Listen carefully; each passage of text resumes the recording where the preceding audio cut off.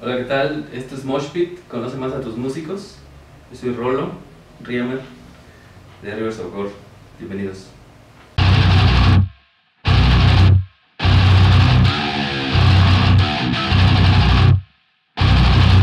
Pues está el vinil, ¿no? Que va a salir el 12 de abril, ya va a estar a la venta el vinil de Custom Records. Fue un milagro que nos encontrara Custom Records, ¿no? Y va a sacar pues esas copias y ya de ahí vamos a ver qué pasa, porque sí, bueno, por ahí está también una sorpresita a lo mejor en Estados Unidos, un tour, pero pues ya nada más definir eso a mitad de año. Quisiéramos mantener un poquito más la sorpresa todavía de eso, pero está igual en Europa. Pues también estamos en pláticas, ¿no? Con varias bandas de allá que pues ya está, bueno, ya nos tienen enviada, pero pues estamos esperando un poco a que salga el vinil. Ya que salga el vinil, ya que nos dé un poco más de publicidad y ya llegar más seguro por allá. Digo, somos una banda nueva, así que pues esperamos que todo esto empiece a pasar a partir, yo creo que de ya que salga el vinil, ¿no? con Custom. Ahorita tenemos una nueva rola ahí también que dura 30 minutos, es pura música, que se llama Mammoth One, que ya la estamos tocando, de hecho, a ver si la tocamos hoy, y a lo mejor la grabamos antes de que termine este año. Pues también ahí tenemos va a ser un split con otras dos bandas aquí de México, que no les voy a decir quién, ¿no? Pero ya estamos platicando para que salga quizá por ahí de mitad de año también un split con otras dos bandas de México. Entonces, pues sí hay mucha acción, o sea, hay muchas tocadas aquí en México. Nos echamos el tour a Monterrey, San Luis y Durango y León. Luego la semana vamos a Cuernavaca, luego la otra semana vamos a Pachuca, y yo espero que sigan saliendo, ¿no? Ahorita tenemos todavía eventos todavía en abril, tenemos todavía eventos. Entonces ya espero que de ahí que caben las fechas, pues vayan saliendo más, ¿no? Sí, hay mucha acción sobre eso.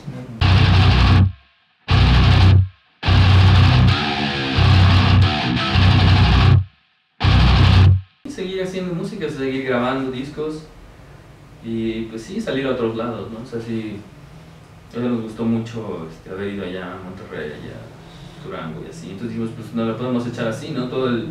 Cada año ir a provincia, ¿no?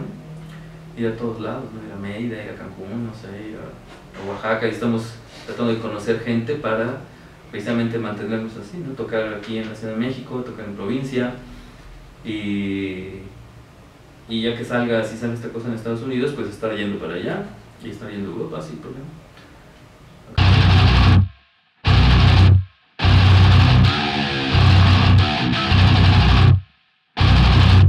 ¿Dónde? Pues todos lados.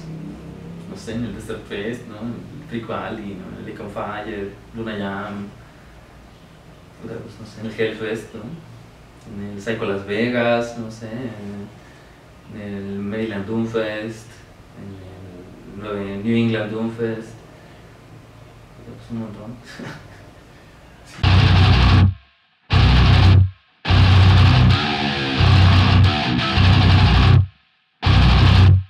Pues no sé, con Sleep, ¿no?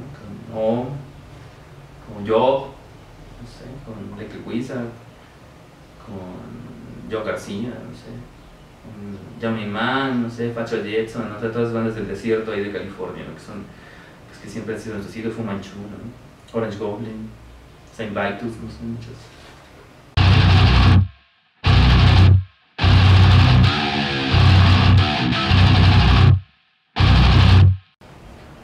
Pues eso, poner a las bandas mexicanas como cabezas de cartel pues en los grandes lugares, ¿no? O sea, que no sé, en el Plaza Condesa o yo que sé, todos los lugares donde vienen a tocar las bandas extranjeras, donde una banda mexicana lo que va ahí es a abrir, ¿no? Se enlazar a Puebla, pues que pongan bandas mexicanas así pues como cabezas de cartel, ¿no? ¿Por qué? Pues porque tienen realmente calidad. O sea, realmente uno ve a las bandas mexicanas y dices, pues, ¿cuál es la diferencia, no? O sea, simplemente es que quieran hacerlo y ya, ¿no? Yo creo que eso sería básicamente, que vendan a las bandas mexicanas como venden a las bandas extranjeras, o sea, que se les haga la publicidad, ¿no? y realmente sí tienen la calidad para llenar esos lugares, ¿no? Si se les hace la publicidad que se les debería de hacer, ¿no?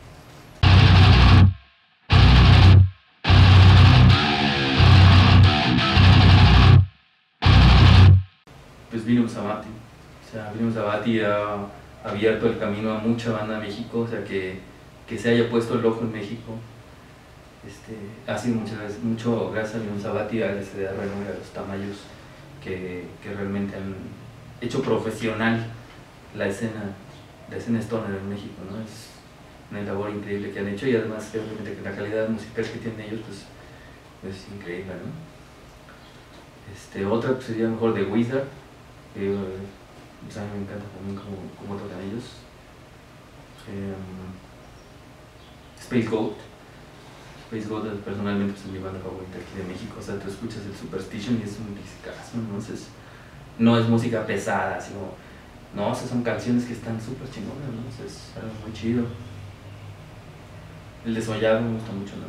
También es un don así, pues, no sé, me gusta mucho. Los Cementales Salvajes también, o sea, es una banda que nació apenas a finales del año pasado y que también son de los que más me han impresionado. Y el Satánico Pandemonio. Sí, es un show muy impresionante que traen ellos. O sea, es un concepto muy cabrón, así de, pues así de perversión, de lujuria, de drogas, así, ¿no? Es un viaje muy intenso que traen los Satánico Pandemonio, que serían mis bandas favoritas ahorita en México.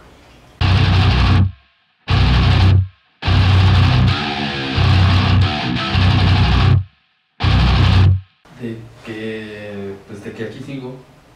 O sea, yo vine a tocar la guitarra desde muy chavito, ¿no? 10 años, algo así. Y la primera banda que hicimos fue a los 18 años, 17 años quizá. Mi primera canción yo creo que la hice como ahí a los 18 años. Y eso es lo que me da gusto, ¿no? Que hasta ahorita pues sigo haciendo música y sigo haciendo lo que me gusta, ¿no?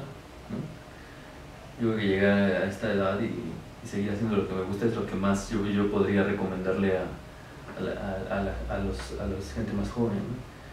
Que haz lo que te gusta y te vas a sentir bien, ¿no? Yo creo que eso es lo más, es la gran satisfacción que tengo, que he pasado casi toda mi vida haciendo lo que me gusta y sí vale la pena, sí lo vale.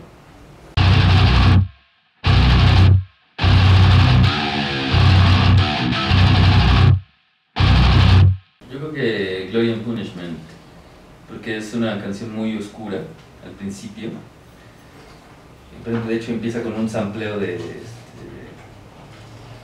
séptimo sello, ahorita que me dices de las películas, y es una canción muy oscura, ¿no? Es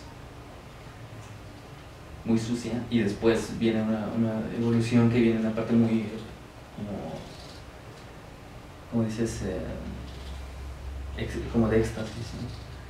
O sea, que puede decir de la parte de lo más sucio, ¿no? Dice, la letra empieza y dice, hablas que caminas sobre el fango y siempre vas a estar sobre el fango porque la vida es fango, y después la música empieza a evolucionar de una manera que llegas a una psicodelia muy como de éxtasis, de placer, ¿no? Como es como ir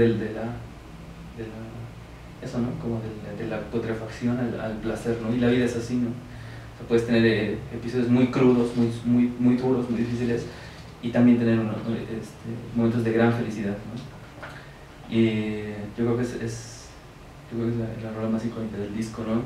A pesar de que la primera es muy viajada y quizá más digerible, y la última tiene un mensaje muy chido, muy crudo, pero creo que la rola más icónica del disco sería esa, la segunda, Glory and Punishment.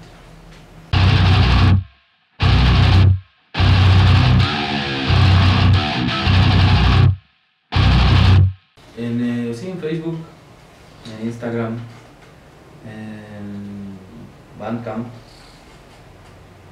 y creo que ya es más lo que usamos. Rivers of Gore. Si te vas en Google Rivers of Gore y salimos nosotros.